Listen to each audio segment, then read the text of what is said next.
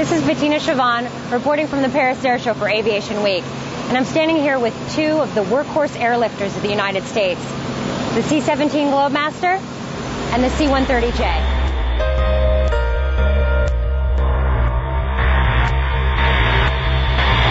U.S. lawmakers recently moved to add $2.2 billion for 8 additional C-17 Globemasters, which would extend production of the aircraft well into 2011 if Congress approves the bill.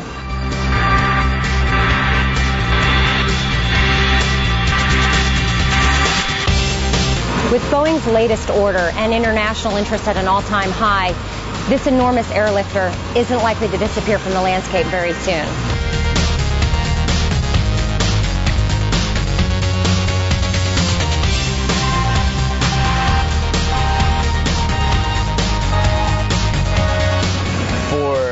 For the size of the C-17, it's an amazingly agile aircraft, mostly because of the fly-by-wire flight control system. Basically, the flight control takes into account not only the position of the stick when you move it, but it also has force sensors, so it takes into account how much force you use when you control the flight controls.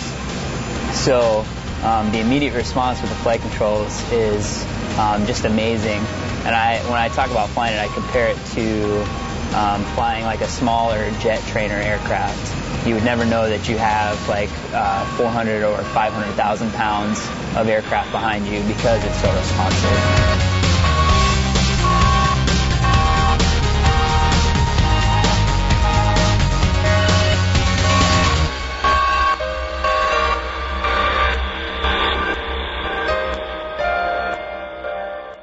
The French announced that they are interested in leasing or buying Lockheed Martin C-130Js to meet urgent requirements in case the EADS A400M continues with delays or is canceled outright.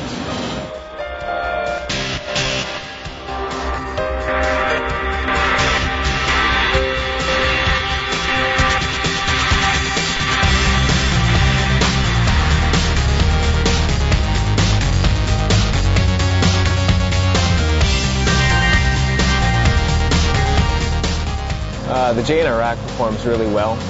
We've actually spent a lot of time both in Iraq and in Afghanistan. The performance is probably 30% better than the other C-130s flying in theater. We can fly higher in higher and hotter weather and get to places with more cargo than would otherwise be attainable.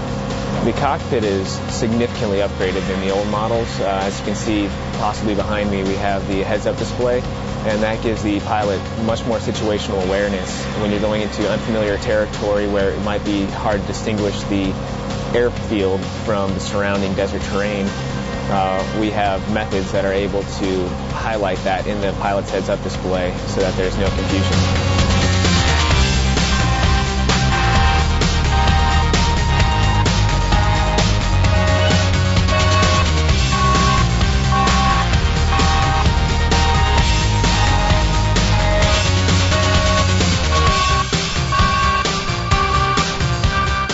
This is Bettina Chavanne for Aviation Week at the Paris Air Show.